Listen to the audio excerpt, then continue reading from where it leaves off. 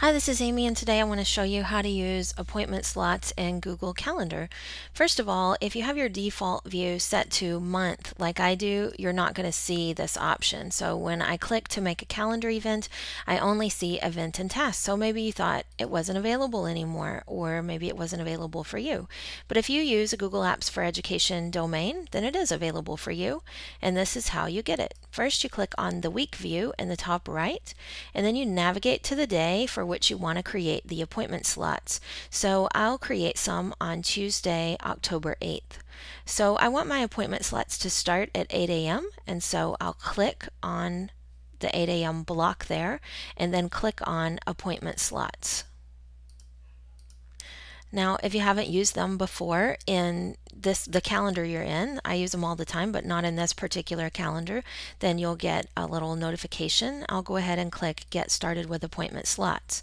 Now, the really cool thing about this is that your calendar's appointment page is always the same, no matter how many appointment slots you create or for what purposes you create them. So I'm going to create some appointment slots for the purpose of meeting with teachers, so I'll call them teacher meeting, and then I'm going to have my appointment slots go from 8 o'clock to 11 o'clock for 3 hours. I'll do those every 30 minutes, and I want to repeat those Thursday and Friday, so I want to end really after just 2 occurrences. So I'll go ahead and grab this link before I even save, because this is going to be really important to me. And I'll go ahead now and save the appointment slots. So you can see there they are on my calendar. If I decide, you know what, I really can't start until 9, I can just take my appointment slots and move them down until 9.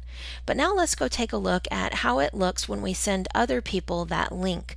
So I'm going to use my hot dogs up here in the top right, and I'm going to get a new incognito window, and we'll take a look at how this is going to look to other people when we send them that link.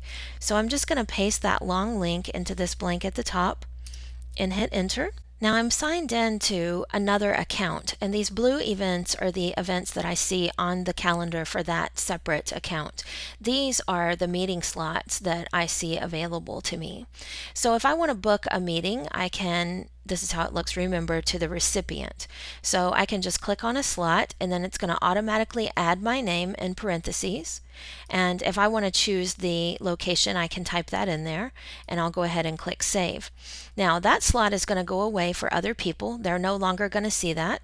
But let's go back and take a look at how it looks to the calendar owner now.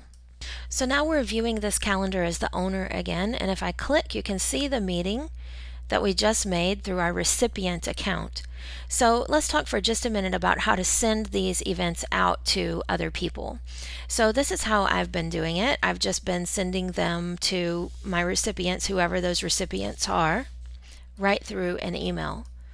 So down here in the body of the email, I just say, you know, please book an appointment with me using my appointment slots, and then I just either paste that long link in there, or if that's too ugly for you, you can go ahead and type in something like click here to see the appointment slots, and then we can just hyperlink that text like that.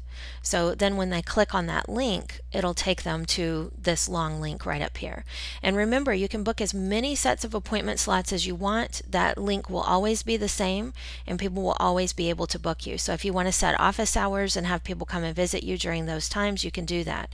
As far as I know, appointment slots are only available through Google Apps for Education and Google Apps for Work. I just had to confirm that for a second, but yes, I'm using a Google Apps for Work calendar here.